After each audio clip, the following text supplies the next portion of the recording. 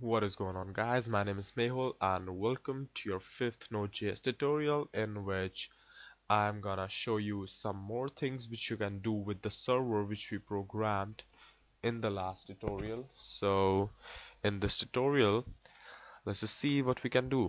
So I'm just gonna do some housekeeping now. So I'm just gonna clean some things here. So let's just say I just switch this to HTTP and then I create a server HTTP dot create server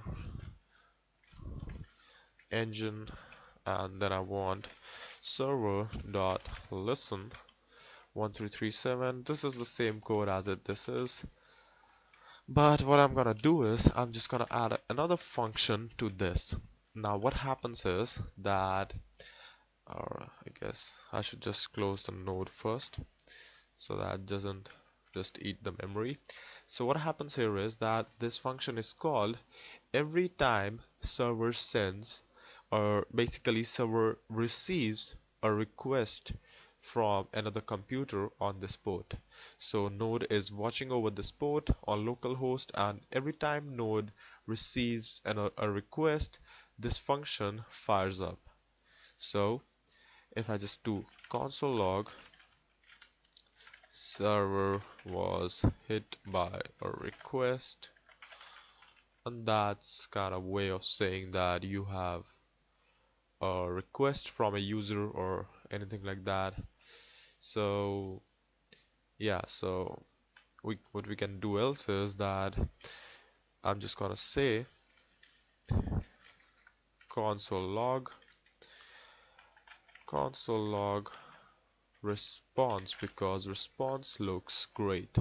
So I want to know what this response contains. And remember that this console log is not the console log of your browser. So this console is not this one. So you probably might have thought that this would console log this thing into here. No, it would just console log in the terminal. So all of this code is executed on the server, and then accordingly things are sent to the front end. So let's just compile this again. Not compile, kind of.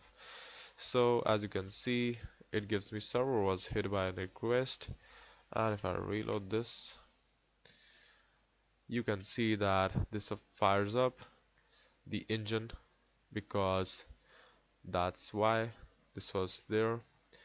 And again, our website is stuck in a boot loop, you can say. And this is my response, or yeah, response. So it just says domain events, all that stuff which I don't need. And alright, let's just get rid of that. I'm just gonna show you some interesting properties. So I'm just gonna quit this server for now, clear this thing up. Why not just reset? So as you can see, as soon as I close the node server, the request or the connection gets refused. So what I'm gonna do is I'm just gonna say bring back both of these lines, and just gonna say request from page, and right here request dot URL. So let's just see what happens next. So I'm just gonna say node script 5.js. So was hit by a request, and this just fires. I don't know why. So maybe just notice just taking a test.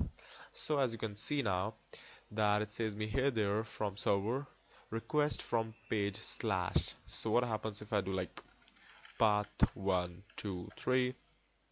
As you can see that it says me request from path 1 2 3.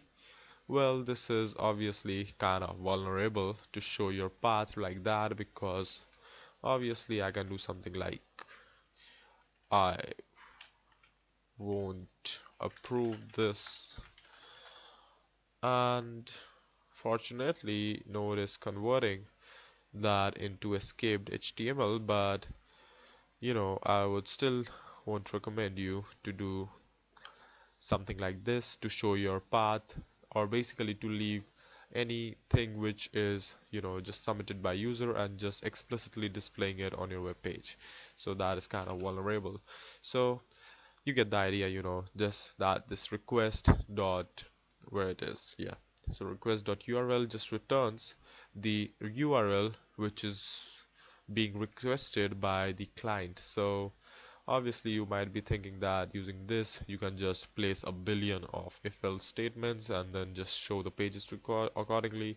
Well, no, we have got a better approach. We have got better frameworks actually, so to deal with. So yeah, so that's all for this tutorial, and you can just console log the request and response and check them out. And there's a lot more to server than this.